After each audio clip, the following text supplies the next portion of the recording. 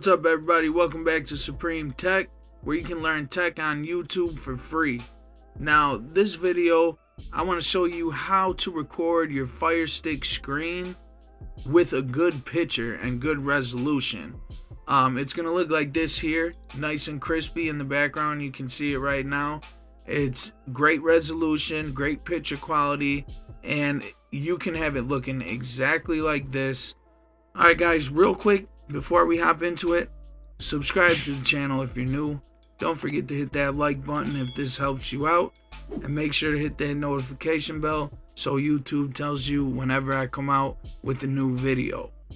The trick to get the best picture on your Firestick recording is one of these. Let's see if I can get it in the picture good. Okay, this is a HDMI video capture device. Okay, now if you're familiar with Elgato products, they're video capture devices. They have a whole selection that you can choose from. They have expensive ones, which is $400-500, and they have cheap ones that are like $75 to $100. This one here is the cheapest way to go. It's about $15 to $20. I got mine for, I believe, $17 on Amazon. I'll be sure to put this link and some Elgato versions in the description below, so you can buy one if you want.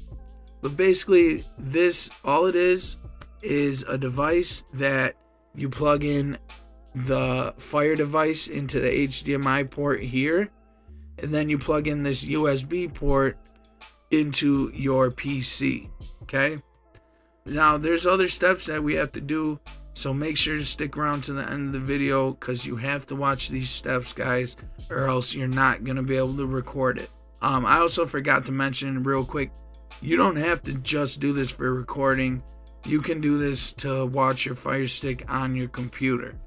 So real quick, I'm going to show you how to hook it up, and then I'm going to come back and show you how to download this program that you need called OBS Studio.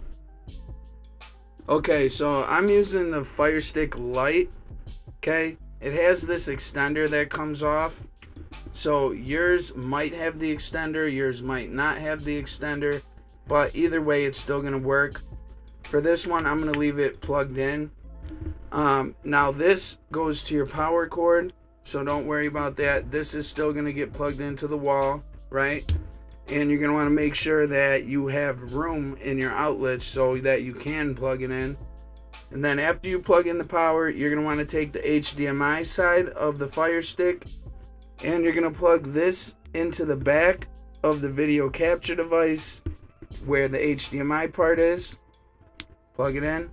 So it should look like that, okay? If you guys have a Fire TV box that has an actual HDMI cord, then all you got to do is plug that into this part. Same thing.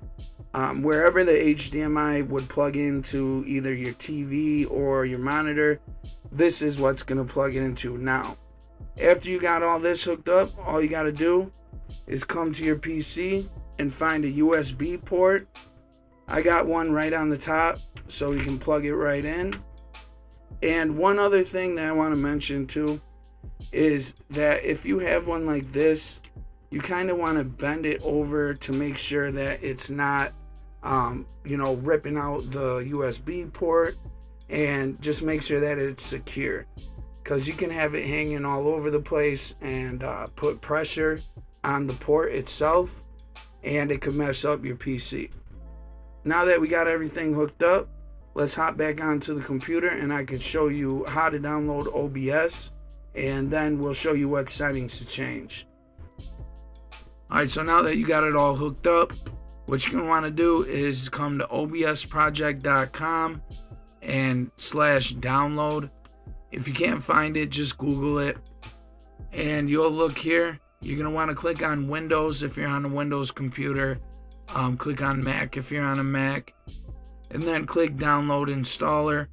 Follow the steps, save it to your folder, download, install it. Then we're going to want to open it up, and when you first open up OBS, you're not going to have anything in these two boxes in your scenes or your sources. They're going to be completely empty. And the first thing you want to do is click the plus button, and you're going to add a scene. You can name it whatever you want. Okay. Don't worry about this display capture and audio capture. Those I need to record my screen right now. What we want to do is click on this plus button, click on video capture device, and click OK. Alright, so once you've done that, you're going to want to make sure under the device tab that it's on USB video. Then you scroll to the bottom, click this box, scroll down again, and change this to digital audio interface. Click OK. Then there's two more things you got to do. One, we got to come to settings, click on audio, and come to advanced. Then you're going to want to make sure this is on whatever speakers you want to hear your audio from. So I want mine on the Realtek audio. Click that, click apply, and OK. After that, we have one more thing to do. We're going to come to the audio mixer here and find video capture device. I'm doing video capture device 2. So we're going to find the settings gear right here, and we're going to right click advanced audio properties, come to video capture device 2, whichever one you're doing. It could be 1, whatever you named it, and come all the way to where it says audio monitoring and turn this to monitor and output. After that, close it and you're good to go. I have my display capture on top of my video capture right here, but if I slide the video capture on top of display, you see that we got the Firestick pulled up. It's running, it's good to go. Let me turn the volume up and see if we got audio.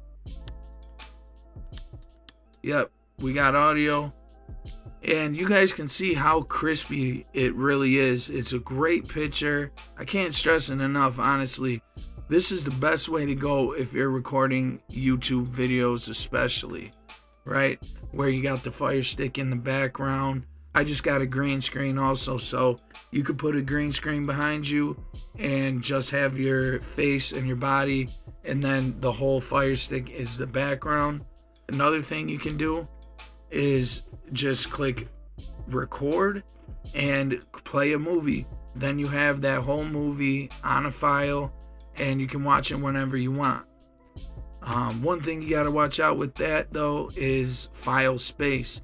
If you don't have enough storage in your PC, you might not be able to hold a lot of movies and TV shows.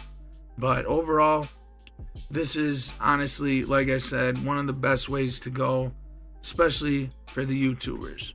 Let me just switch this display capture on top so you guys can see what I'm doing again. You won't see display capture, you won't see audio input capture unless you already have it and you know what you're doing. Like I said, this is just for me being able to record my screen to show you guys what to do. You should just have one video capture device and one scene if this is all you're doing it for. So again, it's the HDMI video capture device, and it's an amazing product, guys. Make sure to check it out if you're in the market for any video capture device.